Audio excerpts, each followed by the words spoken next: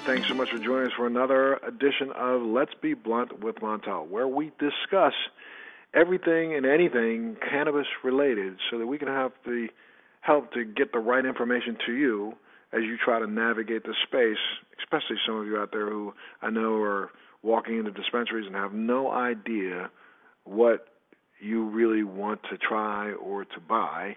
And some of you have even said that, you don't find a lot of the people that we call bud tenders as helpful as they should be. And so what I'm trying to make sure I do is get you some information to help you be steeped in the right knowledge that you need to have to make a decision for you and your family. And today I am so blessed to have on our show a founding doctor of the American Cannabinoid Clinics in Portland, Maine, and also Portland, Oregon, correct, doctor? Portland, Oregon. In Portland, Oregon. And she's the mother of two fellow physicians, a wife of another physician who are all a part of this clinic, and a doctor who I think really doesn't need as much introduction to those of you who understand the cannabis space, but for those who don't, please welcome Dr. Janice Knox to our podcast. And thank you so much, Doctor, for being here with me today. Oh, my pleasure. Absolutely. Let's jump right into this and get into, you are a doctor, you were trained, your undergraduate work was done at where? At the University of Berkeley? Yeah, I did undergraduate work in Berkeley. I grew up in the San Francisco Bay Area, and I grew up to a very religious family. So going to Berkeley was a little different because if you understand anything about the Berkeley culture, a big part of that culture was about drugs, including marijuana. Yeah, the counterculture in a way. But then you went ahead and got your graduate degree as a doctor from? Yes, I did. After leaving Berkeley, I went on to University of Washington and got my medical degree and my MBA degree a few years later. Okay, and you were a specialist as an anesthesiologist for a lengthy, I'm not going to try to date you, but a multi-decade career. That's right. I spent 35 years as what I call a legalized drug pusher. Another name being a board-certified anesthesiologist. I spent 35 years doing anesthesia. And working in actually though we make light of it and say a certified drug dealer, but doing what you felt at the time the best way to help patients get through not only surgeries but post-surgeries and live a normal life. Absolutely. That's one of the things that I felt very strongly about anesthesia, that I did make a difference. However, as the years passed, and I'm looking at the direction healthcare is going, and I finally realized that even with some of the surgical procedures that are being performed, a lot of them are really still topical procedures. I was helping because those patients went to sleep and would wake up. Hopefully they woke up. But most of the medicine was geared toward topical treatment, even some of those surgeries. Now, granted, if a patient needs an appendix out, appendix needs to come out. That's the way it is. But most things were just temporizing kinds of surgery. And that was kind of frustrating for me towards the end of my career. And let's make sure everybody understands that an anesthesiologist works not only in pharmacology but also in psychology, correct? Oh, it's all of the above. I got my undergraduate degree in psychology from Berkeley, and it couldn't have come more handy to me as an anesthesiologist, because our jobs are to go in there and get those patients comfortable enough to trust us to put them to sleep. And believe it or not, the way those patients went to sleep psychologically, if they were fearful, made a huge difference on the way they would wake up, how much pain they would have, the anxiety levels, the stress level. So having that psychology education really helped me be who my patients needed me to be. Absolutely, and I should also add another layer to that is not only did you know psychology, pharmacology, but also physiology. You have to understand physiology to be able to be an anesthesiologist, right? Absolutely. We take the edge of death, from all ages, from newborns to, 90 plus years old, with being healthy to be the most sick people in the world with pages of medications. So it's our job as anesthesiologists to juggle all those balls. And whatever we've received, it was our job to get that patient safely through an anesthetic. So we had to know physiology and pharmacology. Great. So, after really a very successful 35-year career, you retire and we're about to get on to the good days, and then you started to get some questions from people and patients that were coming in and asking you questions about cannabis. Mm-hmm. Talk a little bit about that. Yeah, that's a really interesting story. Going back to when I grew up, very religious family, we didn't talk about drugs. Going to Berkeley, I never saw anyone, knew anyone, never participated in using cannabis or marijuana, as it was called during that time. So going through an anesthesia career and then retiring and working in one of those clinics where they give the evaluation that they will qualify to get a medical marijuana card, that was a big jump for me because, number one, I didn't believe in marijuana. I didn't believe in cannabis. And I thought that these people were just really coming to get my signature so they can use this marijuana legally. I mean, that's what I thought. They were Rastafarians, tie-dyed shirts, Birkenstocks. So I had an opinion of these people. But when I got to that clinic, I was shocked. I mean, my conventional medical world was rocked to its core because that's not who I saw come in. I saw doctors, retired doctors and lawyers and business people, grandmothers and grandfathers, and people bringing their babies in and teenagers in. And I was shocked. More importantly, these people were looking for a different quality of life, and they were looking for someone who could guide them in the safe use of this medication, not someone who would judge them. Well, I had already judged them because I knew what they looked like. But right. Well, one of the things I thought... I didn't know how to answer their questions. Here I was knowing physiology and pharmacology, but I couldn't answer them. And you said that was kind of humiliating and humbling at the same time, right? Very humiliating and humbling. I mean, how does a person who spent 35 years pushing drugs, taking care of patients, not be able to understand or I mean, I didn't know the language. I didn't know cannabinoids, sativa, none of that. All that was new to me. How could I be that anesthesiologist knowing physiology and pharmacology and not answer these questions? And the patients knew I didn't know. Right. So, I mean, that of course, that's a wake-up call for anybody when, people coming in the room know a little bit more than you do, and you're supposed to be the expert. So you set about doing what you do as a doctor, and that was doing the requisite research, correct? Right. I've always been a very curious, goal-oriented person, and my kids laugh at me all the time. What is Mom doing now? So I refuse to be put in that position where I cannot answer a question that I felt like I should have been able to. So I started reading about what was this cannabis thing all about? And the more I read, then I'm thinking, okay, why in the world did we kick off the American Pharmacopoeia? So then I went back to Montel and did the research and read the congressional records and was more shocked and angry, not only as a physician, but also as a consumer. My mother passed away 30 years prior because of breast cancer. I lost my first child to anoxic brain damage. Might have this information helped me to help them? More importantly, as an anesthesiologist, there's some part of that I could have used to decrease stress, decrease anxiety, decrease inflammation preoperatively, and then postoperatively decrease stress, inflammation, and hopefully keep some of these people off of these opioids. But we weren't allowed to learn that. So that really motivated me. I'm not the typical person who had a reason to use cannabis or to get on cannabis, but I was so motivated and angry about how we had been cheated out of this very valuable information that I just made it my life to get into the cannabis space.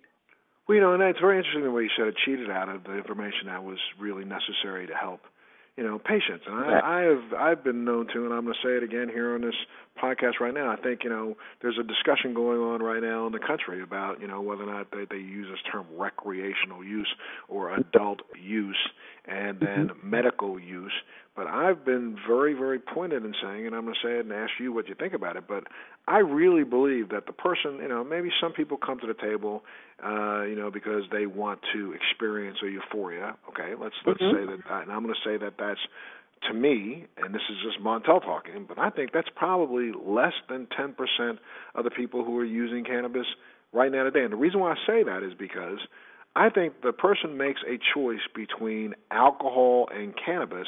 They really are making that choice because there's an underlying medical issue or underlying issue that they may not even admit to themselves is the reason why they've made the choice between cannabis and alcohol for that buzz. They recognize that once they experienced the euphoria that they were able to achieve from cannabis, they recognize that was in some way, shape, or form less threatening to them or less deleterious to them than an alcohol.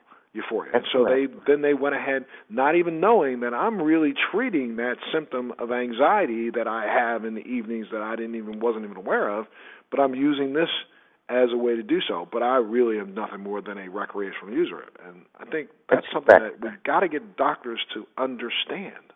That's correct. And we totally agree. We feel like everyone who uses cannabis, whether they recognize it or aware of it or not, they probably are treating something the body is asking for. We have gotten away from understanding the language of our bodies, and we have something called the endocannabinoid system. And what we try to push, particularly to healthcare providers of all types, that when you really get down to it, Montel, it's about that endocannabinoid system. And for our listeners out there, let's stop right there for just a second and explain to them what the endocannabinoid system is. For people who are listening, you have to understand that mammals, and we found an endocannabinoid system in dolphins and in other mammals. Mammals have for lack of a better term, I'm going to call it a secondary sympathetic nervous system that is made up of receptors that are excited by or antagonized by or actually respond to cannabinoids found in plant matter to help us literally produce our own cannabinoids inside of our body. If you've never smoked marijuana in your life, you've never consumed a marijuana product in your life, you could be blood tested, and you would be able to identify in very, very small amounts things that are called endocannabinoids, anandamide and 2-AG, and we now know after 20 years of study, this is not something that came up yesterday, 20 years of study, we know that the endocannabinoid system is responsible for what we call cellular homeostasis. And for those who are saying, Montel, stop using all the big words, okay, so for making the cells in our body actually operate and function at the neutral, or let's call it the Goldilocks zone. I mean, not too hot, not too cold, but operating and functioning just right. And we recognize now that not having endocannabinoids at the proper level in our body is probably, and we're going to find this out in another 10 or 15 years, that is probably responsible for a lot of the illness or disease that we see in the body today. Right? So, I mean, but Doc, I mean, now, and I'm not knocking you. I'm just saying now there's a lot of doctors who are now finally understanding and reaching out and trying to find information to understand this endocannabinoid system, and that's something that you've built your whole, second career on, correct? Yes. And that's so true. I think they're reaching out more. It's no longer acceptable for doctors to say there's not enough research or, don't do it, but don't tell me about it. That's not an acceptable response anymore. This is patient-driven, and the more physicians understand about that endocannabinoid system that actually controls every physiological system in our body, it's the reason why you were conceived, the reason why you're born, the reason why you're healthy. Physiology is built on the endocannabinoid system that consists of receptors and the transmitters that you talked about, the modulators, anandamide and 2-AG, and then the enzymes that make them and break them down. That's controlling everything about us, from our central nervous system to our GI tract, the reproductive system, our hormonal system. There is not a physiological system that it does not control. And when it's out of whack, depending on one's genetics and environmental stressors, what manifests as a disease will be because that endocannabinoid system has not been able to do its job, whether it's fibromyalgia or migraine headaches or cancer.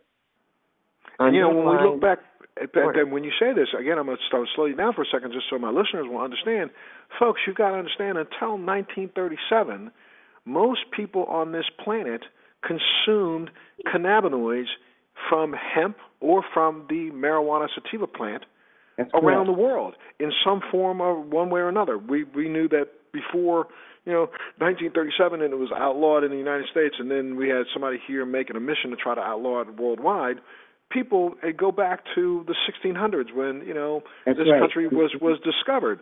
They came over with boatloads of seeds, and those seeds were known even back then to have some of the highest protein content of any other seed on the planet. So people ate and consumed, ate it, and physically consumed cannabis probably every single day, not because they were trying to get high. Some people might have tried to get high. If you think about, back in the 1600s and 1700s, it was lions, tigers, and bears, oh my, and cold, no air conditioning, no heat, and we were still walking in the woods, wiping our rear ends with leaves.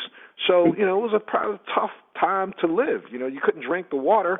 Most of the water that people were drinking back in the 1700s was near beer because we would process it and put enough alcohol in it to kill off the bacterium that was there that was causing highly distressful, digestive disease. And so, we lived at a time, and again, I like to say to our listeners, you got to remember, folks, that, the majority of clothing, the word canvas comes from cannabis. We were making tents, sails, ropes, clothing, everything, our sheets, our bedding, all the things that we actually lived with as a society until 1937. We used, most people don't know that the entire Revolutionary Army was clothed in hemp fiber clothing. Most of the people who headed west to discover the western parts of America, headed west with wagons that were covered with cannabis, canvas, hemp-based products. And they were eating a bowl of porridge in the morning that had hemp protein seeds in it because they recognized how important it was. And that was what was helping to maintain cellular homeostasis, even though we didn't even know it at the time. We didn't know it. And then we also didn't know that that's probably part of the reason why in the 17 and 1800s we didn't see some of the forms of cancer and disease that we see now without having it as part of our mainstream diet. That is correct. That's correct. We've gotten so far away from what's natural that it's destroying. It certainly is destroying the inhabitants of America and probably somewhat around the country, around the world. But cannabis was a staple in people's lives. It was required in the early century, 1600s, 1700s, for farmers to grow this, including George Washington and Thomas Jefferson. And, even the slave population, not only did they do cotton, but they did hemp as well. You go to Kentucky and look at some of that history. They didn't only do cotton. They had to harvest that hemp, and that's not known in our history. But it was that scare, that reefer madness kind of scare by politicians and industrialists and ideologues who wanted to get rid of hemp for their own nefarious, selfish reasons. Yeah, people don't know that William Randolph Hearst and DuPont were two of the main funders of, the people who actually pushed to make cannabis illegal. And so now we jump to, the 2019, and right now in this country we have 34 states plus the District of Columbia that have passed some form of cannabis law that allows cannabis to be consumed in individual states for either lesser of a criminal charge, and a couple of them have just reduced the fines, but others have made it legal. And now we're in another quandary. I think the quandary that we're in right now, Doctor, and maybe you're going to talk about this a little bit because, one of the things I know that is very important to you is education.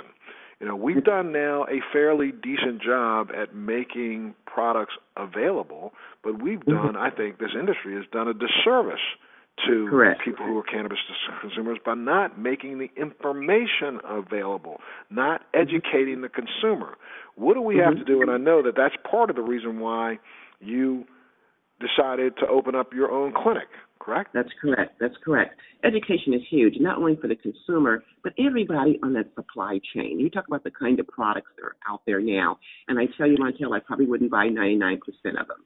Number one, I think they absolutely have to be lab tested. Number two, I think they need to be adequately labeled so patients know what they're buying, not just a sativa or indica, but know the specific cannabinoids and know why you're using them.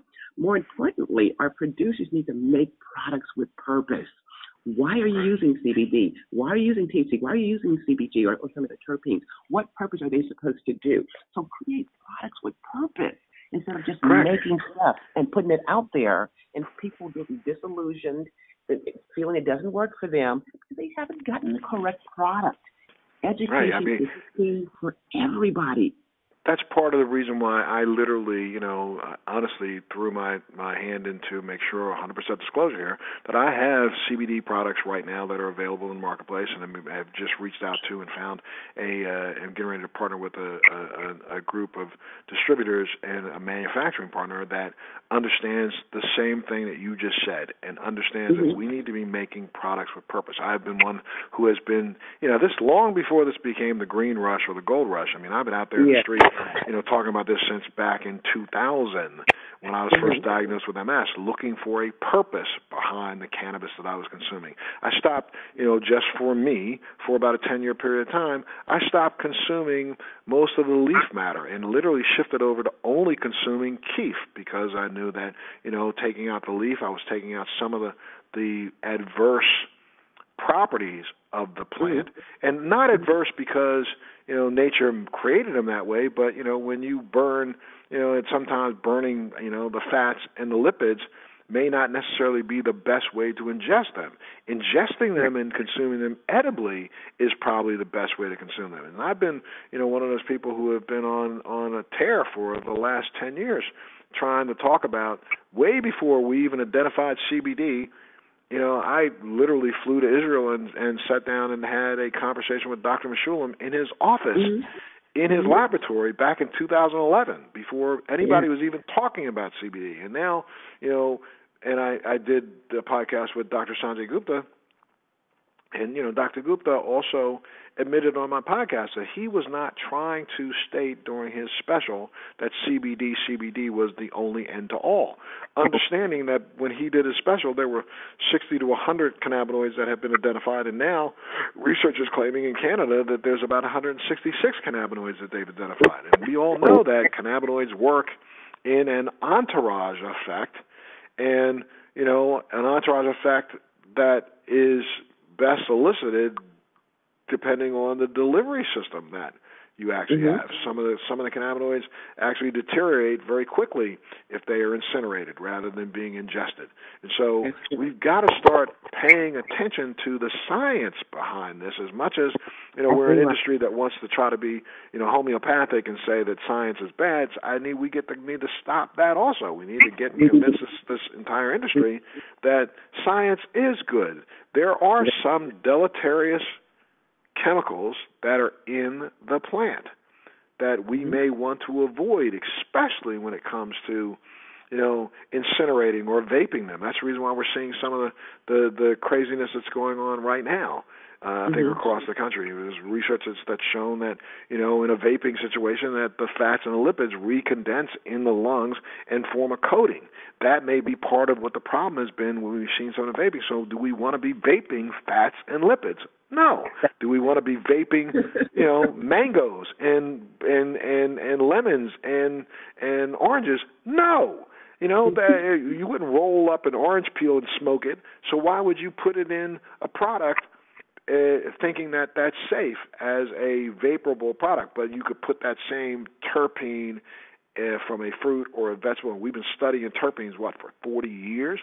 We know that there are certain terpenes that have medicinal effect and additional medicinal attributes if they're ingested. So why not use those kind of food-based terpenes only in edible topicals, tinctures, and those things, and use only hemp-based terpenes in vaporable and smokable products? And then, eventually we're going to figure out that maybe we don't need to be smoking it at all. What we probably need to be doing is eating and ingesting it more than we have been to date. That is exactly right. I liken it to people smoking steaks. Who smokes a steak? And if you look at least in my kitchen, you can see where the condensation has carried oil and it's sticky. Well, I can imagine that happening to lungs the same way. But as you mentioned, those terpenes are also very important because they do modulate the way the cannabinoids work. And for us clinicians, and we call ourselves endocannabinologists, with practicing and students of endocannabinogy. So everything that's being unveiled about cannabis and the endocannabinoid system is what we consume. Now, with that being said, we understand that the method of intake is critical, and that depends on the disease process we're trying to take care of. So if it's something that requires an oil sublingual or a tincture, we'll do that. Edible, we'll do that. But you have to remember, those edibles also depend on the health of the GI tract. Right. If that GI tract is not healthy, that patient is not going to absorb that product the way he needs to or she needs to. So and that's we need to be telling people you don't need to be trying to consume an endocannabinoid or consume cannabinoids while you're drinking a big Coke or a big Pepsi. That's you don't right. need to do it that way. Drinking those heavy sugar drinks, add to the leaky gut syndrome, which is not going to allow your body to efficaciously absorb the cannabinoids that you're putting in. So when people say, "Oh, well, I tried it, but it doesn't work," well, how about what else are you doing that actually affected the fact that it didn't work? That's probably what we need to be talking about. And I love the fact that your clinic, your goal is to make sure that a patient coming in doesn't come in and have a 10-minute conversation. They come in and sit down and have an evaluation, correct? Absolutely correct. Because one thing that, if you understand the power cannabis has had in uncovering this endocannabinoid system, and you understand the physiology behind the endocannabinoid system and the pharmacology behind the cannabis plant, then you understand it's bigger than that. It's a lifestyle. It's how you eat, how you sleep, your associations with your loved ones. All those things are going to affect your endocannabinoid system. And I liken it, Montel, to someone putting a bandage on a sore. But if you keep putting dirt under that bandage, that sore is just not going to heal, even though you have that Band-Aid on there. So right, it's going to be a festering. Yeah. Well, so with the cannabis, you have to do everything else. You have to do the rest of the story. Right. I love the fact that the rest of your story, and I want to make sure that our listeners understand that your clinic, your husband, who is an ER doctor, and both of your daughters, Jessica and Rachel, are both also physicians. Is that not true? That's absolutely true. And as a matter of fact, Rachel is the chair of the Oregon Cannabis Commission here and on the Minority Business Cannabis Association. And Jessica does a lot of talking. They both girls do a lot of talking around the country about cannabis as a medicine, but more importantly, how important that the real emphasis is put on understanding that science and physiology behind the endocannabinoid system, because it makes everything else make sense. Traditional medicine, why it does or does not work, Chinese medicine, Indian Native American medicine, Ayurvedic medicine. When you understand that science, that physiology, now you understand why things work or didn't work. And when you talk about Chinese medicine, I mean, we know that cannabis was, first appeared probably in a Chinese pharmacopoeia document over 5,000 years ago, 3,000 years BC. Come on now.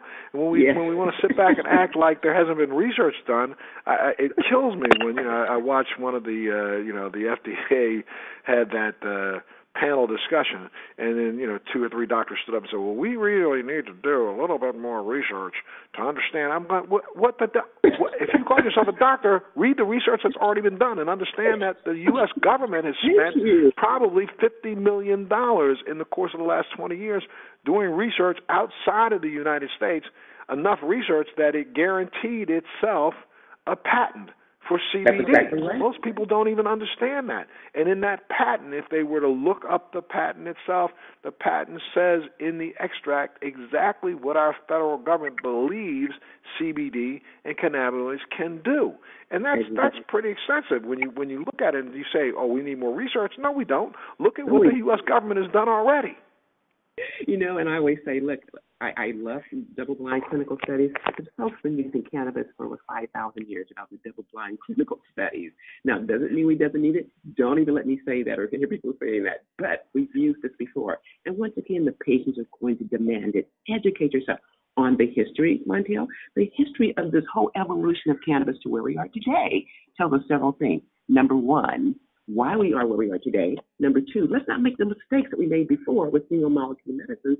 And finally, it's going to predict what's going to happen in the future in every imaginable industry, not just health, but, even, things like automobiles or power, clothing. Absolutely. Yeah, a lot of people don't know that, the cellulose material that's found in hemp can be strand and used similarly to graphite in a battery. And we found that, hemp batteries literally hold more power than the typical graphite battery. And there are two companies that have gone public in the last 3 years that are billion-dollar-plus companies that are working on just that. Not only that, but some of the waste material that we get from processing cannabis can be used to help form brick and make a brick that has over 100 years of lifespan. So, right. we could be building buildings right now, and especially in a time when, we have such devastation from, climate change around the world. Oh, yes. This is something that could be used, and it's not necessarily that much more expensive than it's cheaper than doing hay to make a brick. And, I want to make sure before I lose the opportunity to say so, at any point in time that either one of your daughters wants to appear on, Let's Be Blunt, I'd love to have them on as a guest. I would definitely tell them, and you would get a kick out of them because they're both pretty strong women and very much support the cannabis industry. And this is a fabulous industry. This is a wonderful industry. I am so excited and continue to be excited about learning more and more. So hopefully your readers got something from all of this. Well, I think I know they're going to, but I think I can't let you go without asking. You are African American. Your husband is Caucasian. You have two biracial daughters, and so you are a minority in this business. And this has not been an industry that's been very friendly to minority participation. How have you found working as a minority and a female and a minority in this business? That's exactly right. And how does that work for you?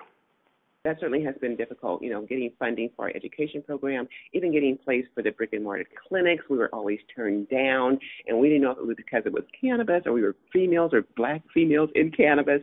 But so that's one of the reasons we pivoted to doing mostly a telemedicine platform to see patients, and we do see patients globally. But more importantly than that, I try to make it my mission now to tell people of color that you deserve a place at the table. You don't let them talk to you about diversity or inclusion. You talk about equity because you have paid some of the highest prices with that war on drugs. So get your positions at the table, and then we'll talk about diversity and equity. And that's because of the experiences I have. And I'm educated and still have issues. Right. Well, I think part of those issues that, the minority community, especially the African American community, has is because, we bore the burden of all of the hate that actually manifested in this industry from 1937 on. There's rumors when you look at Anslinger, who was, one of the biggest proponents early on, and people don't know this, that Anslinger literally was a proponent of cannabis during the time that alcohol was illegal, during Prohibition. He actually suggested that more people should be smoking and using cannabis. But as soon as Prohibition was repealed, he then needed to have a job, so he decided to team up with William Randolph Hearst and DuPont. And why? Because Hearst was chopping down all the big trees and wanted to make sure that he didn't have any competition from hemp paper, and DuPont was trying to make textiles, trying to get rid of, cotton and hemp clothing, and they succeeded, because, and you have to remember Mr. Millen, of the banking family, he was the uncle-in-law of Harry Anslinger. He at the time, he was the Secretary of Treasury to Herbert Hoover. He actually appointed Anslinger to be the chief of the FDA at that time, which is now our NDA, to present-day NDA.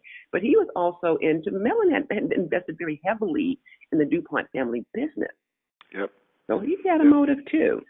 Yep, and all that motivation had nothing to do with this as a drug. This had to do with this vilifying a product to make sure that you could vilify, a segment of the population. And then, when we look at the 50s and the 60s, this became the easiest way to arrest and incarcerate and, in a way, enslave people of color by putting another form of slavery, just by putting us in prisons. But I was really interested to hear what you would say to other minorities who say, and especially, I think we've got to spend a lot of time, at the church pulpit to re-educate some of our clergy, to make them understand that they've really had the wrong impression. They've been used as a mouthpiece to enslave our own people. Control our own people. And it is another form of slavery, both psychologically, economically, busting up families. That's been the MO. It just was approached in a different manner by using the war on drugs. And as you know, that black folks were like 2 to 3 times more likely to be arrested for minor possessions. That's Absolutely. a plan to keep that family apart, to maintain control. So I tell people of color wherever I go, listen, find a way to become a part of this multi-trillion-dollar business. Find a way, because it can make a difference in your community. And you're right, we need to go into those churches. My father was one of those pastors, and he probably would roll over his grave if he knew what I was doing today. But he was one of those pastors that was very strongly against cannabis. But it was a lack of education. Right.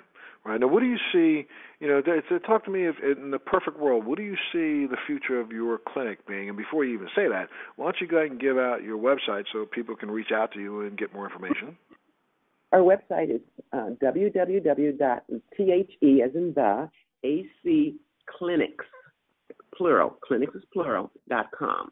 And they can read about us at drsknox.com.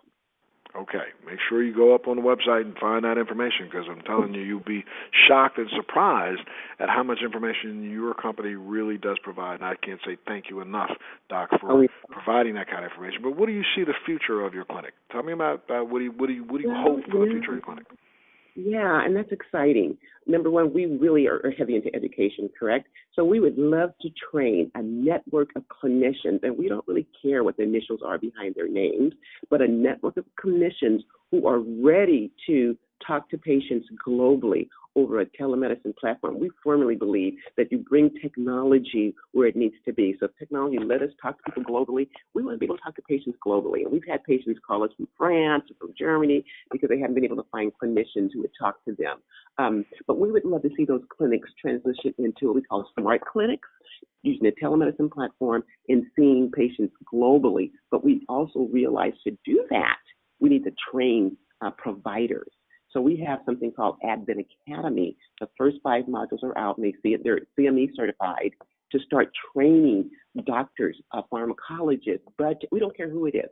Come and learn enough so that you're able to help patients use this product. So if you're worried about what effect it has on kids' brain, or you're worried about that acute psychosis, then learn how to use it so that you help them to use it effectively and safely. And that's that's the direction we see the clinic going, training and setting up the network and having a global presence. Well, thank you so much, Doctor. I'll tell you, I could talk to you for hours, and I hope that maybe in a month you'll consider coming back to share more information with our listeners. And for all of you who have tuned in today, I can't say thank you enough. And if you like what you're hearing, make sure you critique us and tell a friend, and make sure they tune in to Let's Be Blunt with Montel, because that's what it's all about: is being blunt, having a good, solid conversation with good information, so that you can be better prepared when you go navigate a dispensary in your home state or your home city. Dr. Knox, I can't say thank you enough. Thank you so much for being a part of our show today. Love doing it. I certainly will talk to the girls. I'm sure they would love to do it as well.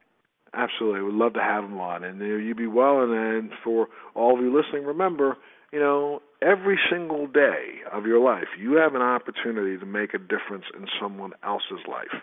And, what is the value of being here on this planet if you can't help other people to live not for self alone, but to live for the betterment of mankind? That's really what it's all about. So I'm going to say thank you. Keep that thought in mind, so the next time, you are walking through a door, take the time to hold the door open for somebody else. And it doesn't matter if they say thank you. Understand that your thank you comes from a bigger place.